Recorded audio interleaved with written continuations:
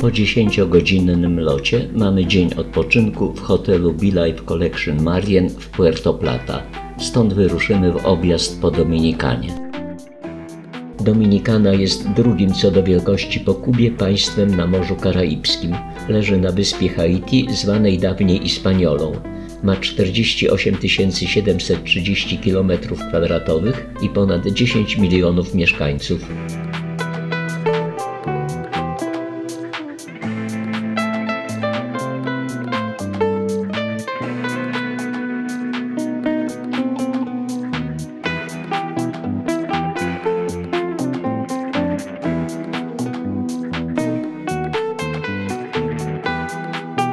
Pokoje mieszczą się w dwupiętrowych pawilonach. Z hotelu przechodzi się bezpośrednio na rozległą plażę.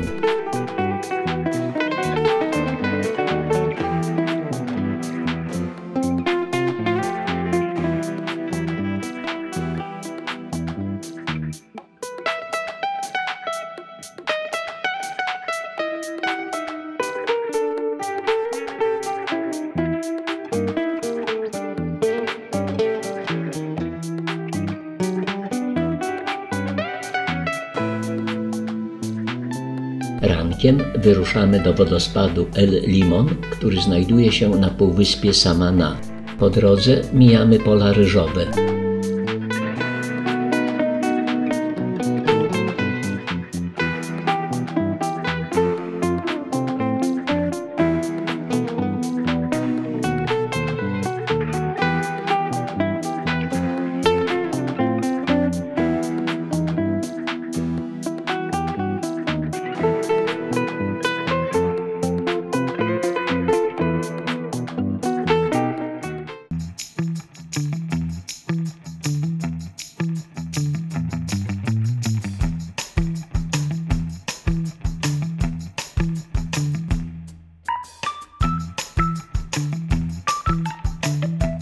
Do wodospadu El Limon pojedziemy konno, pokonując 2,5-kilometrowy błotnisty szlak.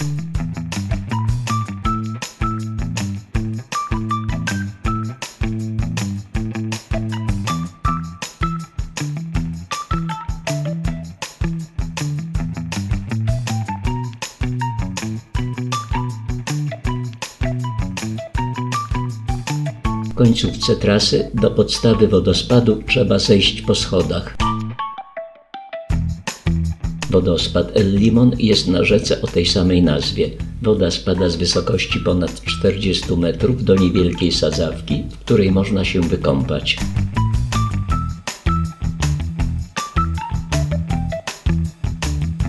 Zanim wrócimy do koni, trzeba wspiąć się z powrotem po 250 schodach. Po lunchu kontynuujemy naszą podróż po półwyspie i udajemy się do miejscowości Samana, której pełna nazwa to Santa Barbara de Samana.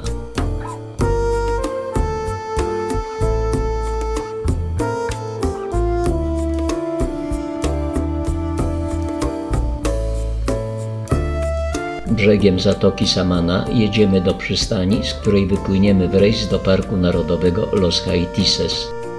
Samana to zarówno nazwa półwyspu, jak i miasta oraz zatoki. Pierwsza pisemna wzmianka o półwyspie Samana pochodzi z 1493 roku. Wówczas w miejscu, które dziś znane jest jako plaża Rincon, wylądował Krzysztof Kolumb. Spotkał tu plemię Higueyos, którzy jako jedyni stawili mu opór podczas jego podróży do Ameryki. Pojmano 4 Higueyos, by pokazać ich w Hiszpanii, ale przeżył tylko jeden.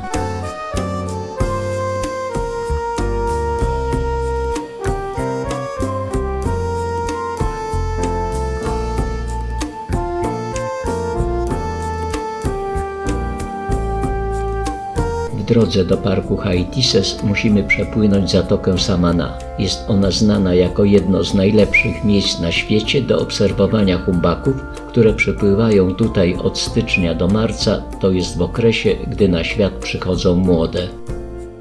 Jesteśmy tu pod koniec listopada, więc humbaków jeszcze nie ma.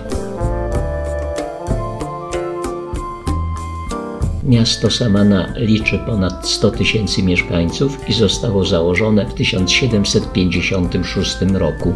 Imponująca kładka dla pieszych prowadząca z Samany na wysepkę Cayo Vigia.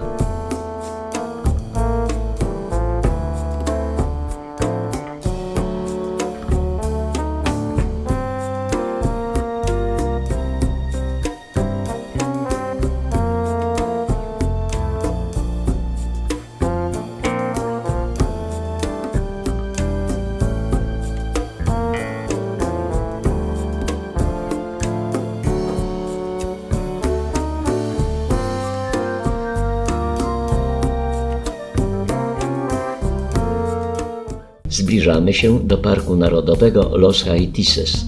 To jeden z największych obszarów chronionych w Dominikanie. W 1996 roku jego powierzchnię zwiększono z 208 do 826 km². Pływamy do Zatoki Świętego Wawrzyńca, wzdłuż której rozciąga się park. W wodach zatoki w godzinach porannych można spotkać delfiny. My jesteśmy tu po południu i niestety nie towarzyszą nam te zwierzęta.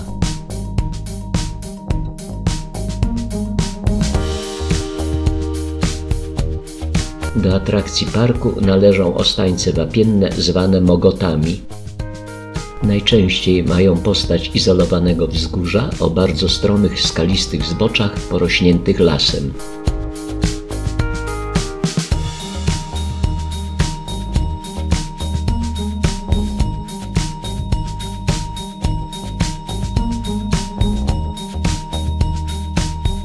Mogoty w parku Los Haitises osiągają wysokość do 40 metrów.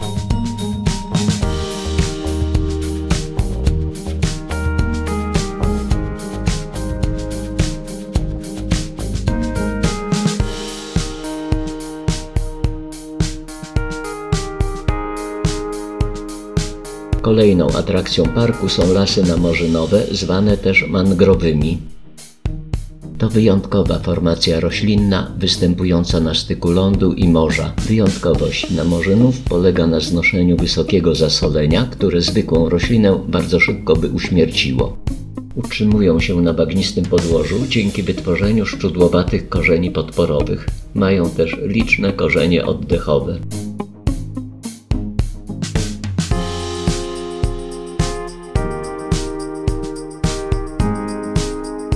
Ponadto namorzyny dysponują systemem ultrafiltracji, nie dopuszczającym soli do organizmu rośliny.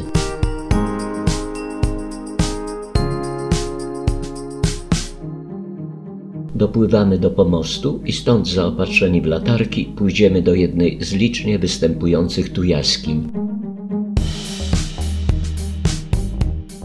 Jaskinie to kolejna atrakcja parku Los Haitises. Ta nazywa się Cueva de la Linea i należy do najpopularniejszych.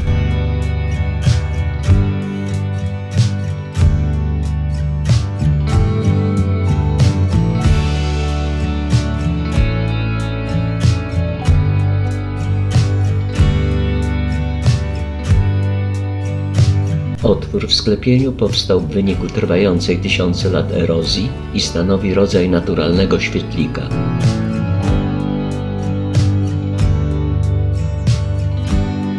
Są tu też nacieki charakterystyczne dla jaskiń krasowych.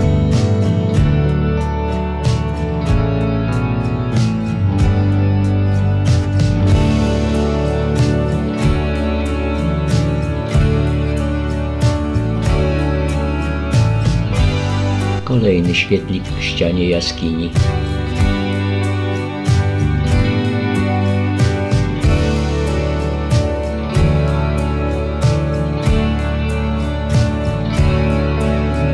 W jaskiniach na terenie parku, a także i w tej jaskini można zobaczyć piktogramy i petroglify. Powstały one w czasach Indian Taino, dla których jaskinie były miejscami kultu religijnego.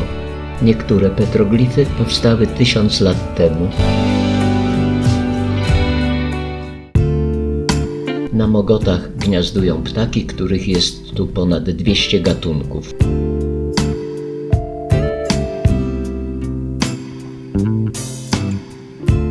Wśród ptaków można spotkać brązowe pelikany.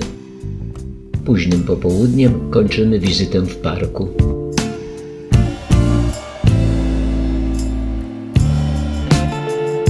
Rankiem jesteśmy u wejścia na plażę Macao, leżącą 30 km od miasta Punta Cana.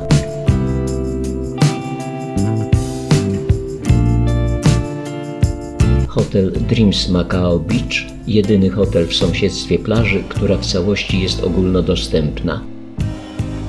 Plaża Macao to kilometry piasku otoczonego palmami kokosowymi. Jest objęta ochroną UNESCO jako jedno z najpiękniejszych miejsc na Karaibach.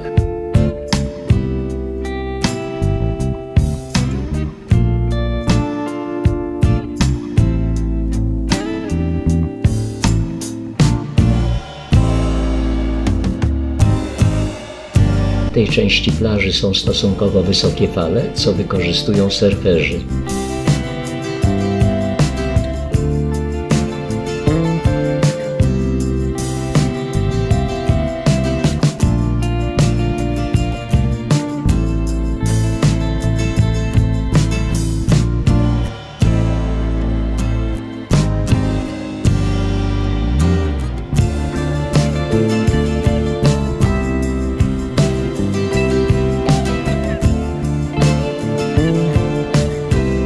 Z plaży jedziemy na Rancho Las Frutas na degustację owoców, kakao i kawy.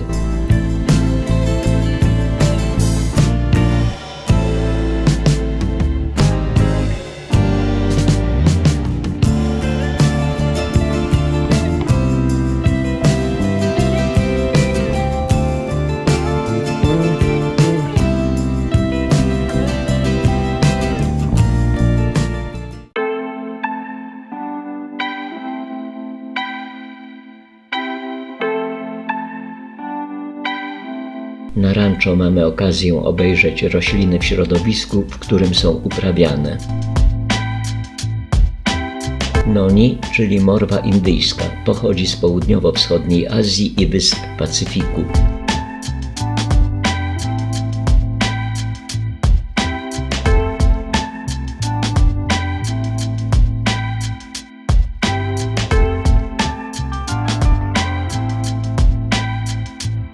Figowiec z dojrzewającymi figami.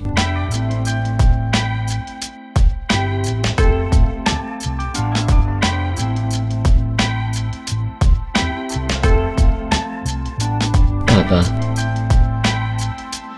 Ten owoc ma octowy smak i nazywany jest vinaigrette. Pomarańcze.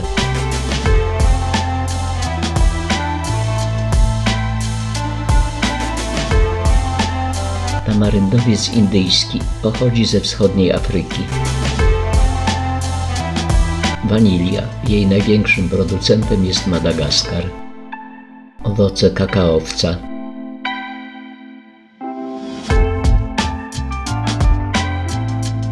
To także kakaowiec, ale innego gatunku. Drzewo mango osiąga do 30 metrów wysokości. Na rancho uprawia się nie tylko rośliny. Jego właściciel hoduje także koguty do walki. Walki kogutów są legalne i bardzo popularne w Dominikanie.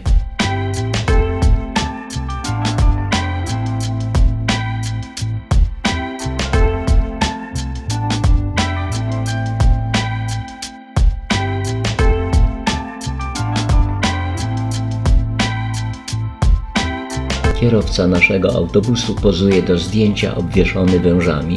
Można sobie także zrobić zdjęcie z tarantulą, czyli ptasznikiem. Z rancha jedziemy do miasta Higuey.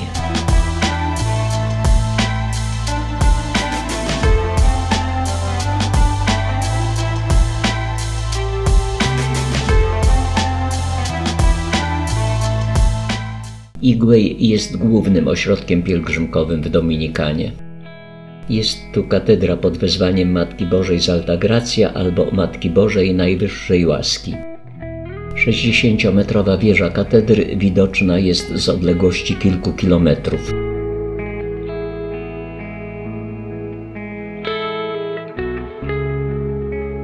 Teren w pobliżu katedry porastają palmy, dające pielgrzymom schronienie przed słońcem.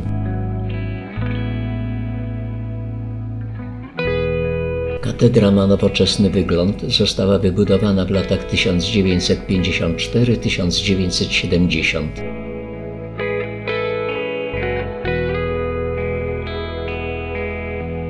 Katedra jest największym kościołem w Dominikanie, a Matka Boska Najwyższej Łaski od 1922 roku jest patronką tego kraju. Według legendy młoda dziewczyna z Higuey poprosiła ojca o obraz Matki Boskiej i otrzymała go jako prezent. Z jakiegoś powodu każdego dnia o świcie obraz znajdował się poza domem pod małym drzewem. Miejsce to uznano za święte i wybudowano na nim bazylikę, a obraz był wystawiany od 1571 roku. W 1970 roku umieszczono go w katedrze. Do obrazu pielgrzymuje około 800 000 osób rocznie. Można powiedzieć, że to dominikański odpowiednik Jasnej Góry. Główne uroczystości kościelne odbywają się 21 stycznia. Na drzwiach wejściowych przedstawiono wydarzenia z historii kraju i kościoła.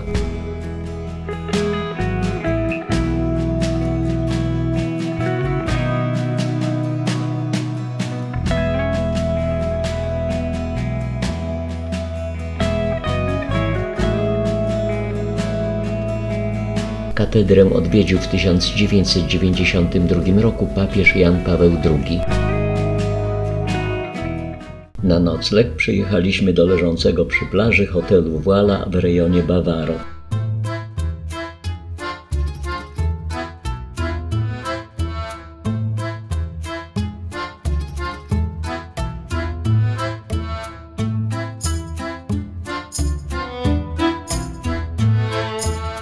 Naszym braciom mniejszym coś od życia też się należy. Wiszące nad horyzontem chmury nie pozwalają podziwiać widoku zachodzącego słońca.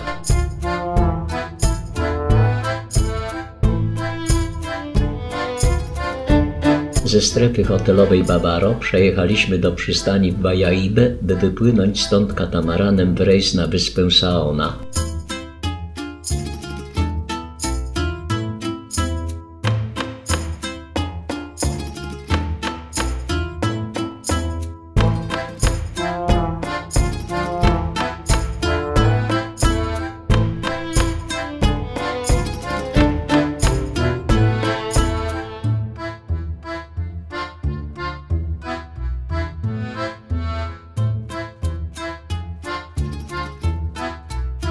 Serwowane bez ograniczeń piwo i drinki pozwalają przyjemnie spędzić czas.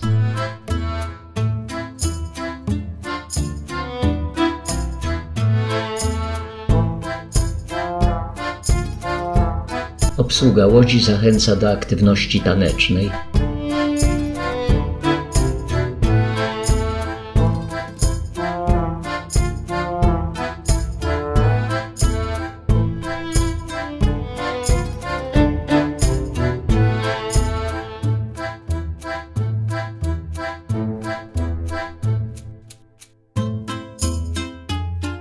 Po drodze zatrzymujemy się na naturalnym kąpielisku w miejscu, gdzie jest stosunkowo płytko i chętni mogą zażyć kąpieli.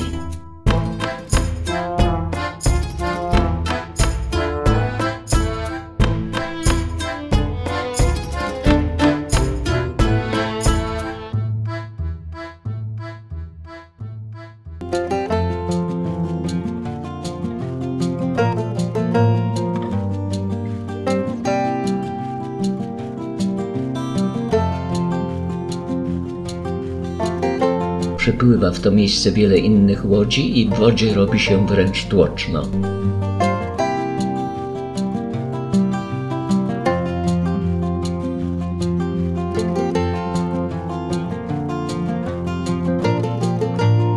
Drinki są serwowane nie tylko na łodziach. Można skorzystać z takiego oto pływającego barku.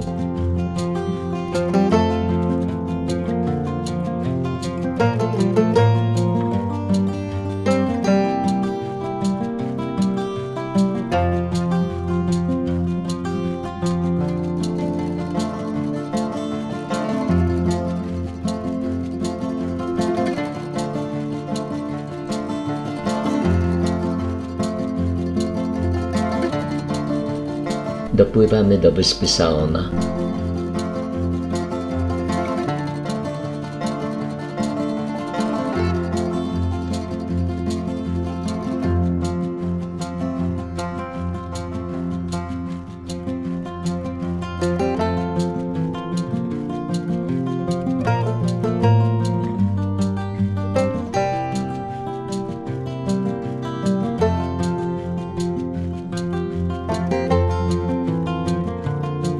Wyspa ma 110 km² i należy do Parku Narodowego Cotubanama, znanego także jako Park del Este.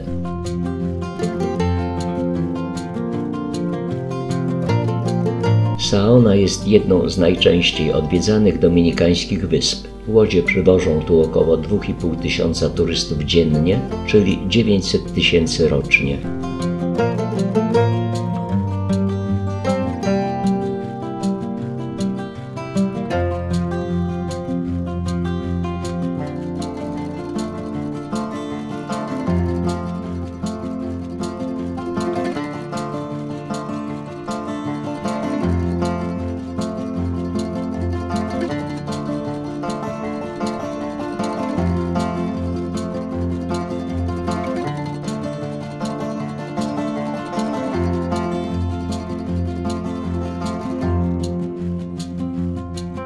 Plaża Abanico, jedna z wielu plaż na wyspie.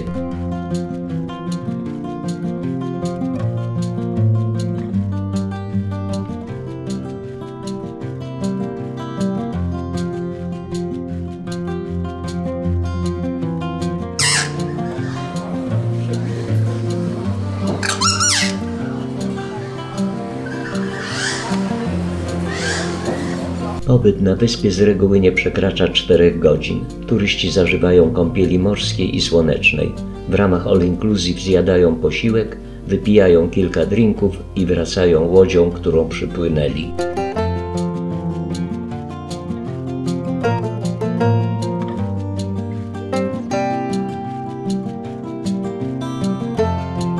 Ze względu na obszar chroniony na wyspie nie wolno budować hoteli i są tu tylko 2 niewielkie miejscowości – Mano Juan i Catuano.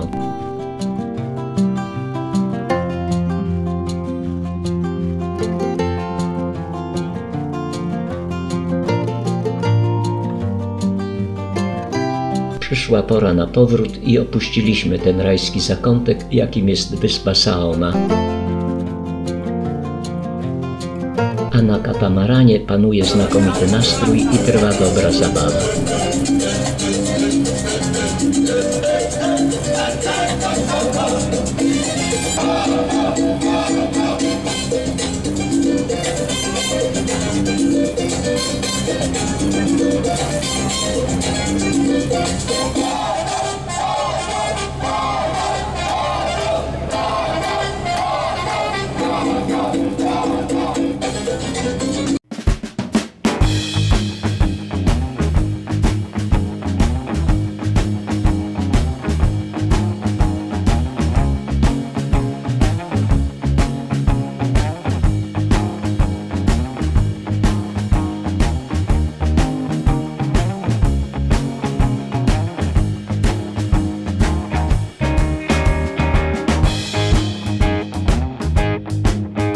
Późnym popołudniem dopływamy do portu Bayaibe, skąd wypłynęliśmy wczesnym rankiem.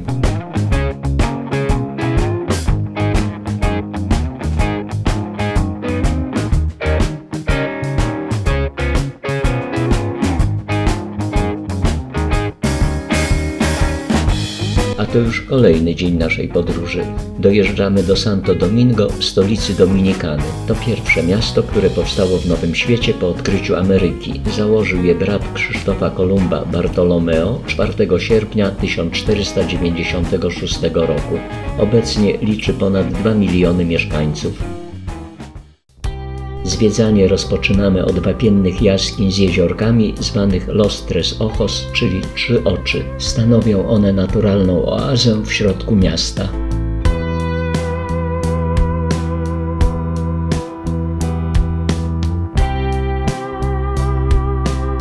Do pierwszego jeziorka trzeba zejść stromymi schodami 30 metrów w dół. Nazywa się ono Aguas Azufradas, czyli wody siarczane. Jaskinie były niegdyś wykorzystywane przez Indian Taino do obrzędów i rytuałów religijnych. Potem były przez wieki zapomniane, aż do odkrycia pierwszego jeziorka w 1916 roku.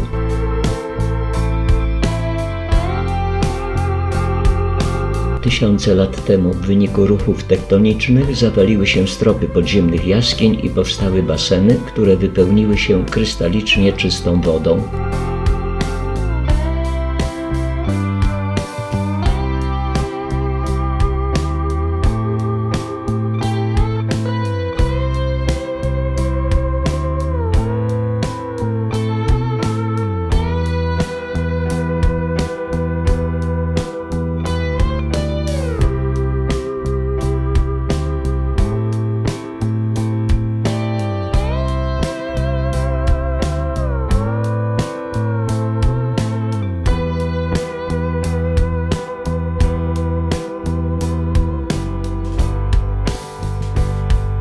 Do drugiego jeziorka nie docierają promienie słoneczne. Nazywa się ono La Nevera, czyli lodówka. Trzeba je przepłynąć tratwą, by dostać się do kolejnego, nazwanego Los Zaramaguliones. Nazwa pochodzi od gatunku kaczek.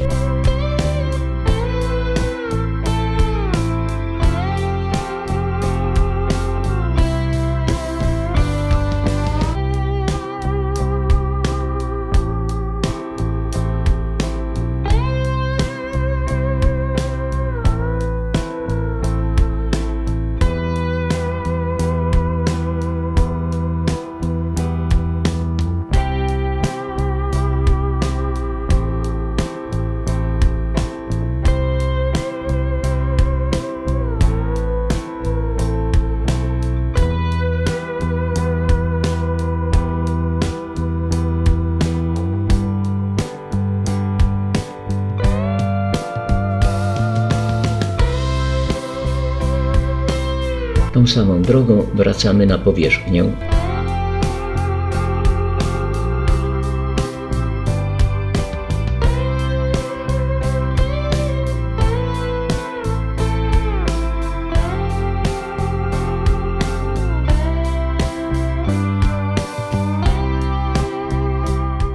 Latarnia morska Kolumba to pomnik poświęcony odkrywcy Ameryki. Został odsłonięty w 1992 roku. Budowa została sfinansowana przez państwa Ameryki Łacińskiej, a jej całkowity koszt wyniósł około 70 milionów dolarów.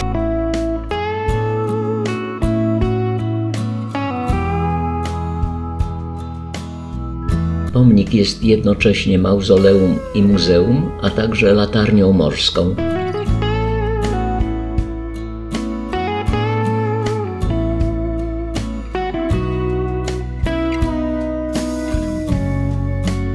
We wnętrzu na przecięciu linii krzyża znajduje się ozdobny grobowiec, który podobno zawiera szczątki Krzysztofa Kolumba.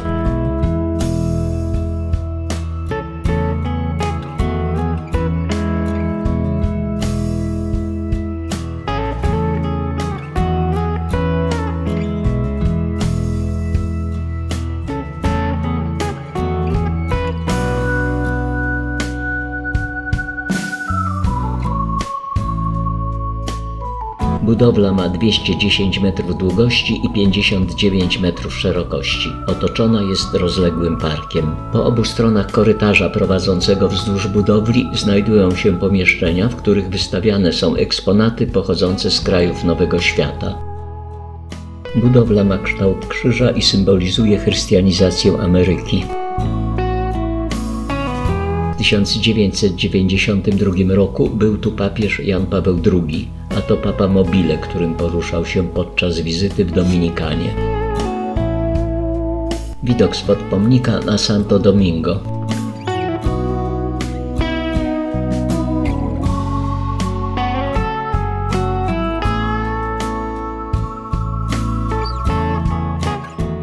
Jedziemy teraz do zabytkowej, kolonialnej dzielnicy miasta.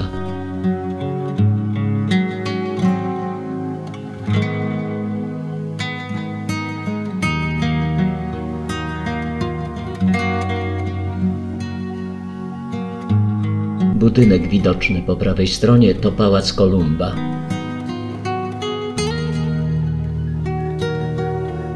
Pod murami Starego Miasta stoi pomnik Juana Pablo Duarte, bohatera narodowego Dominikany. Brama San Diego z 1549 roku.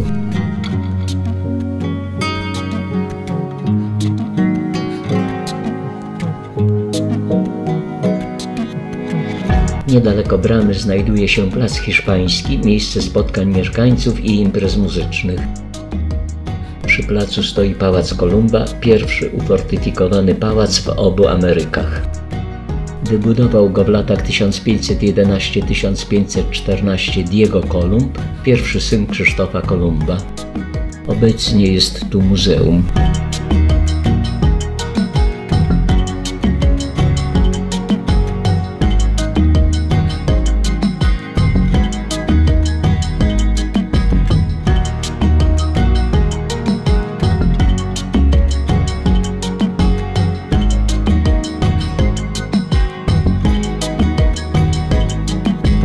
Pałac został wybudowany z bloków koralowca.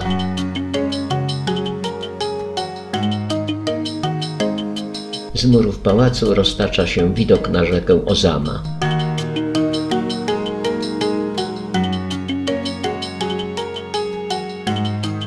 Widać stąd też latarnię Kolumba.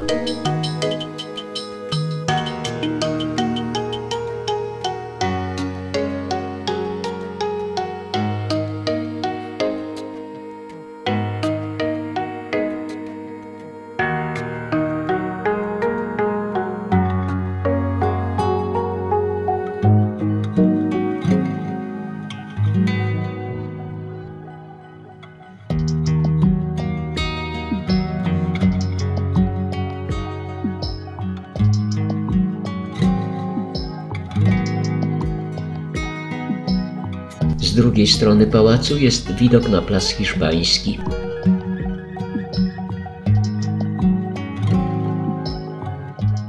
Z placu odchodzi ulica Dam, pierwsza brukowana ulica w Nowym Świecie. Na jej końcu znajduje się Muzeum Domów Królewskich. Dawniej mieściły się tu główne biura kolonii hiszpańskich w obu Amerykach. Był tu także Sąd Królewski. Nieco dalej znajduje się Panteon Narodowy. Pierwotnie był to kościół jezuitów. W latach 50. XX wieku został przekształcony w mauzoleum. Żyrandol był prezentem od hiszpańskiego dyktatora Francisco Franco.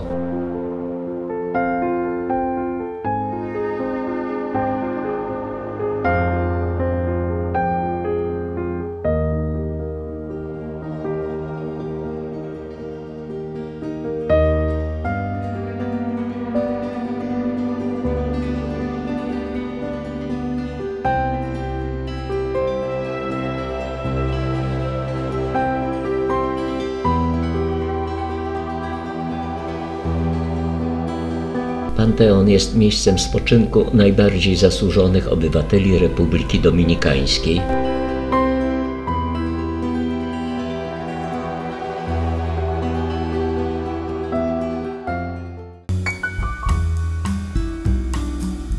Fort Ozama z początku XVI wieku jest najstarszą konstrukcją militarną w obu Amerykach.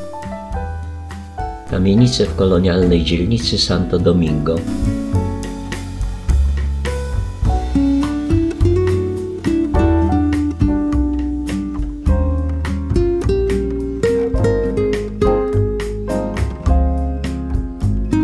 Kolejny pomnik Juana Pablo Duarte.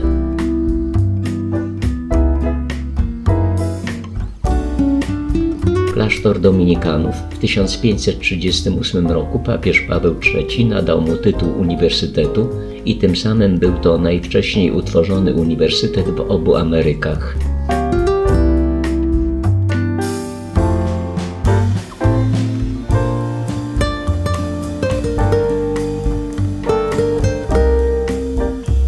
Ratusz z wieżą zegarową o wysokości 29 metrów.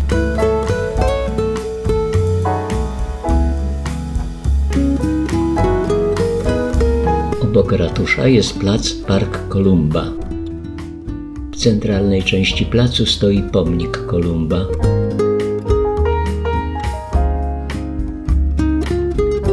Tuż przy Parku Kolumba znajduje się najstarsza katedra w Ameryce. To jej zachodnia fasada z głównym wejściem. Fasada południowa. Od tej strony wejdziemy do świątyni. Katedra jest trzynawowa, jej nawa główna ma 54 metry długości i 16 metrów wysokości. Budowę rozpoczęto w 1512 roku, a kościół konsekrowano w 1541 roku. Ołtarz główny w stylu barokowym. Z kolei 12 kaplic bocznych urządzono w stylu renesansowym.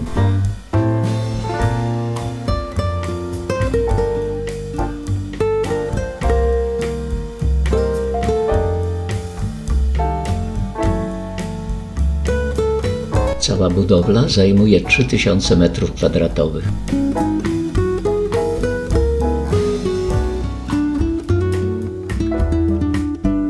Wschodnia fasada katedry.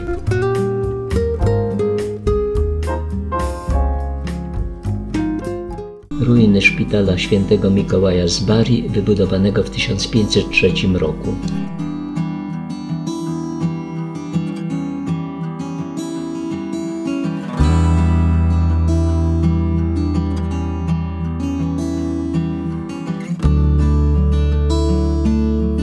Ruiny klasztoru świętego Franciszka, którego budowę rozpoczęto w 1508 roku. W klasztornym kościele odnaleziono szczątki Bartolomeo Columba, założyciela Santo Domingo. Brama del Conde dawniej była fragmentem fortu obronnego, a obecnie jest wejściem do Parku Niepodległości.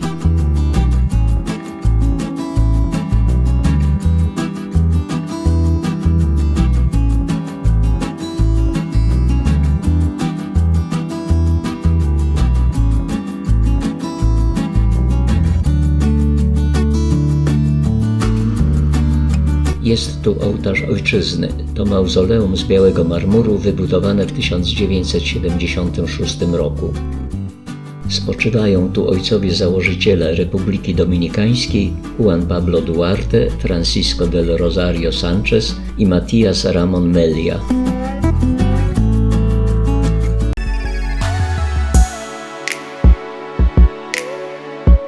Krótki spacer po urokliwych ulicach kolonialnej dzielnicy Santo Domingo.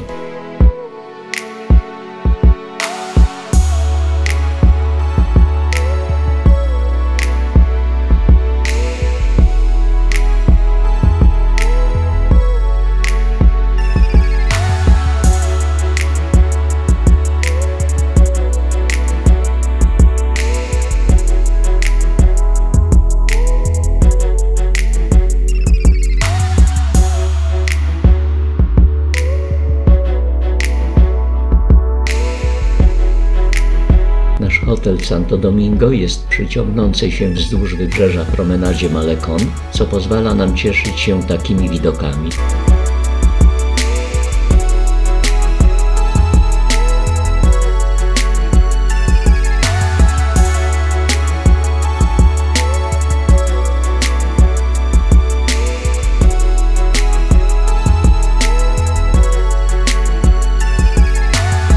Wyjeżdżamy z Santo Domingo, by z południa wyspy przejechać na jej północne wybrzeże.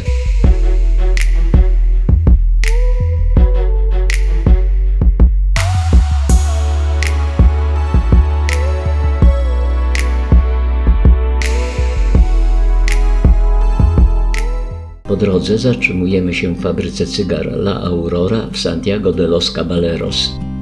Sadzonki tytoniu w różnych stadiach wzrostu.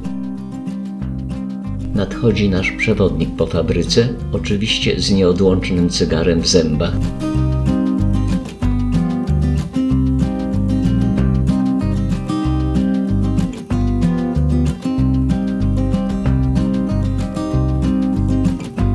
La Aurora to najstarsza fabryka cygar na Dominikanie, funkcjonująca od 1903 roku.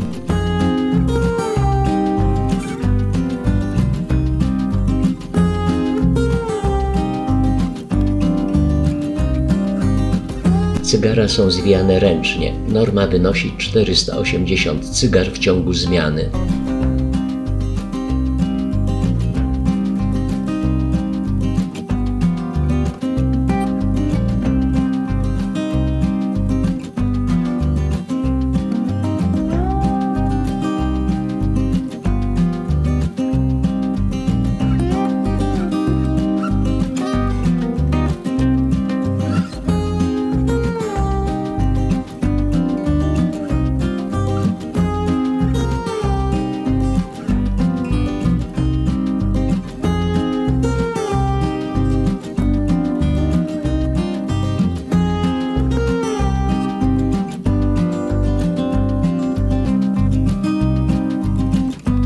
Pracownicy mogą palić cygara w trakcie pracy bez ograniczeń.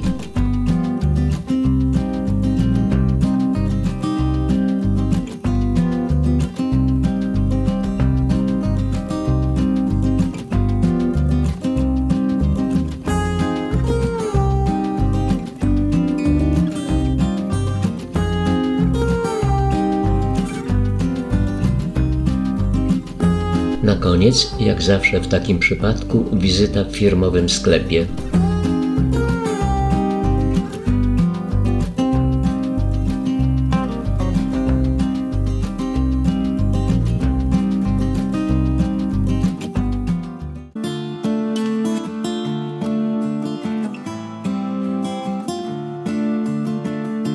Kontynuujemy naszą podróż i dojeżdżamy do Puerto Plata.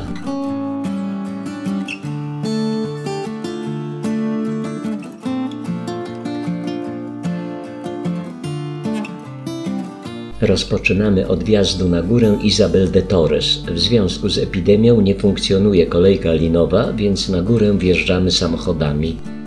Musimy pokonać prawie 800 metrów różnicy poziomów.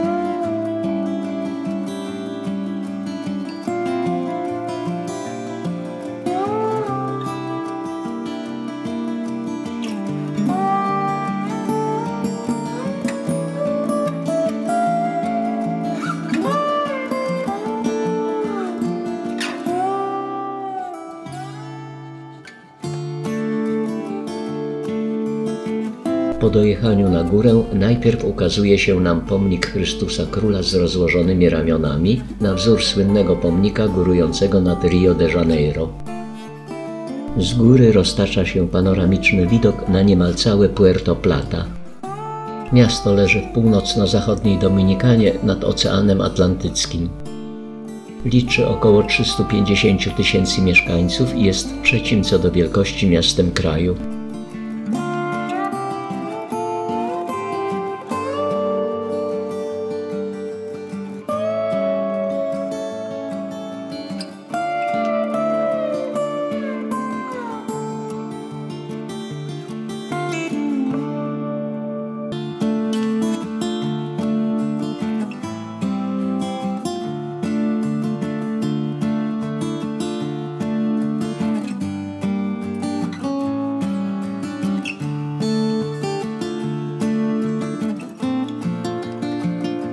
Na górze urządzono ogród botaniczny z miejscową florą.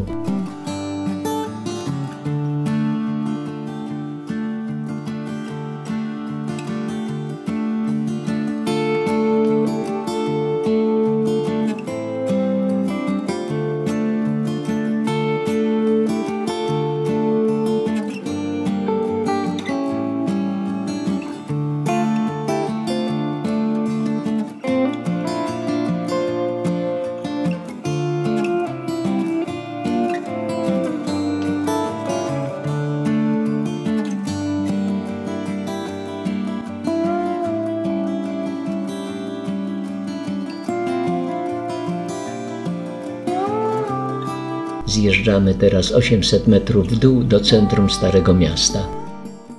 Wiele domów w starej części miasta zbudowano w stylu wiktoriańskim. Ratusz przy Central Park. Różowy pasaż poświęcony pamięci Doni Blanki, której rodzina była prekursorem rozwoju turystyki w Dominikanie.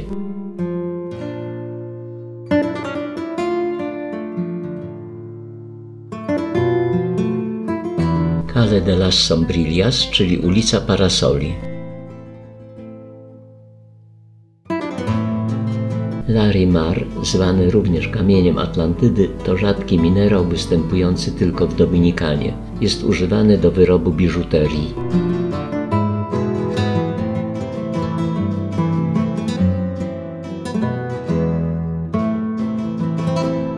W Puerto Plata jest Muzeum Bursztynu. Można tu obejrzeć jego rzadkie okazy. Bursztyn dominikański jest uważany za najczystszy na świecie.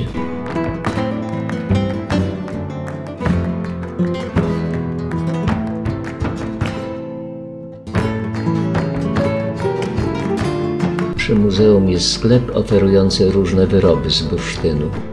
Przy Central Parku znajduje się katedra pod wezwaniem świętego Filipa Apostoła. Jest to współczesna budowla ukończona w 1956 roku. Katedra jest ważnym miejscem pielgrzymkowym w Dominikanie. Wewnątrz jest 12 kolumn odpowiadających 12 apostołom.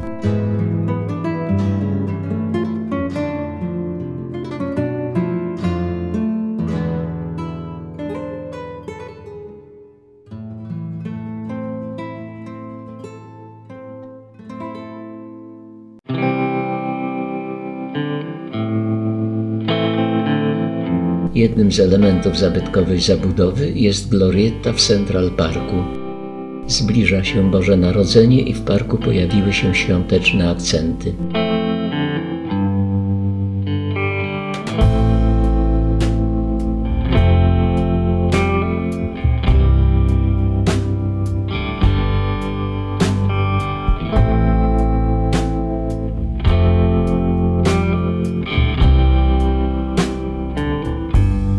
Wokół parku wznoszą się drewniane budynki z końca XIX wieku, wybudowane w stylu wiktoriańskim.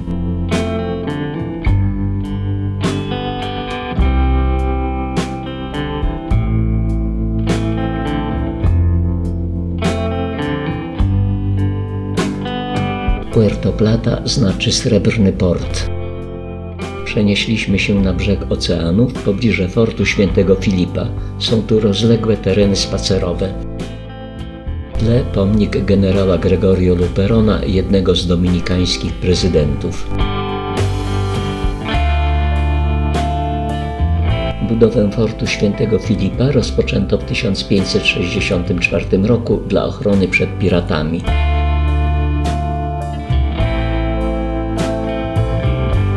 Fort wznosi się na wzgórzu u wejścia do portu Puerto Plata. Tu kończy się trasa naszej wycieczki po Dominikanie, ale nie kończy się pobyt w tym kraju. Teraz przez tydzień będziemy wypoczywać w hotelu Senator, położonym kilkanaście kilometrów od Puerto Plata. Jest tu rozległy kompleks basenów kąpielowych.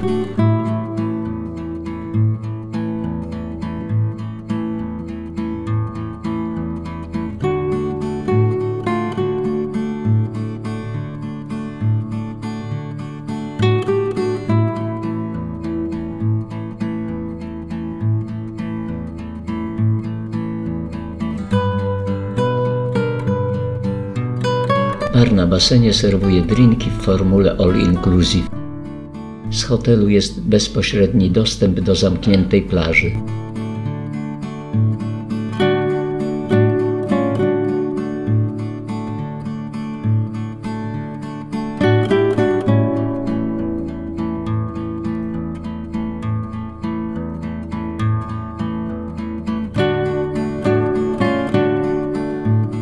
Pokoje mieszczą się w jedno- i dwupiętrowych pawilonach.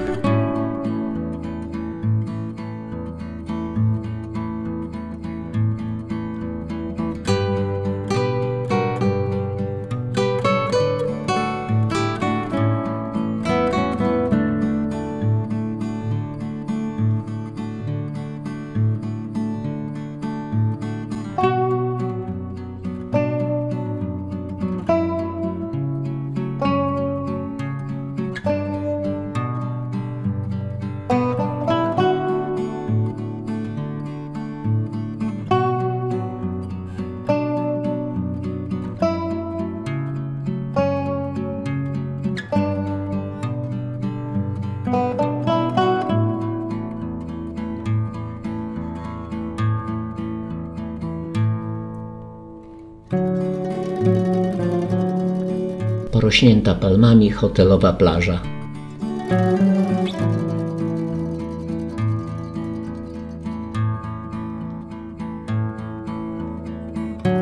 Przez publiczną plażę idziemy do rozlewisk znajdujących się w sąsiedztwie.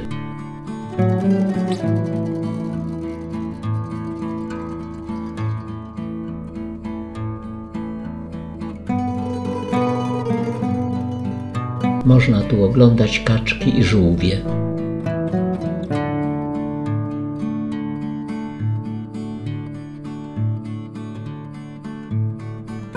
Przyjdziemy tu jeszcze któregoś dnia wieczorem, gdy na nocleg zaczną się zlatywać inne ptaki.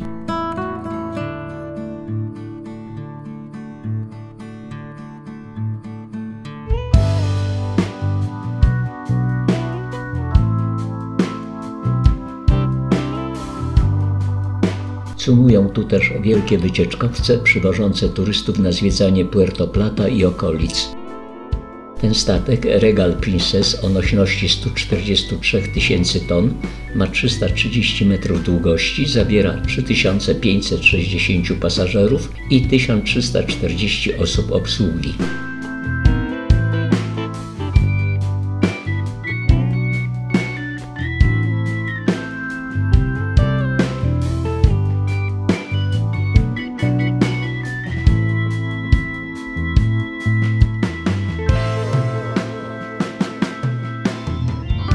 Nasz hotel sąsiaduje z należącym do tej samej grupy hotelem Playa Bachata.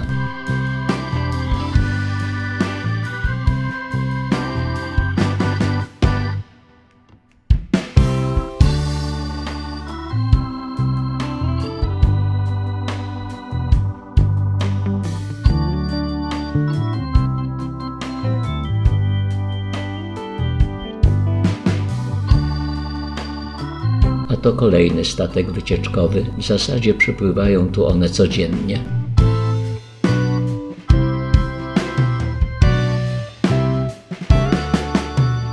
Zbliża się wieczór i ponownie przyszliśmy nad rozlewiska.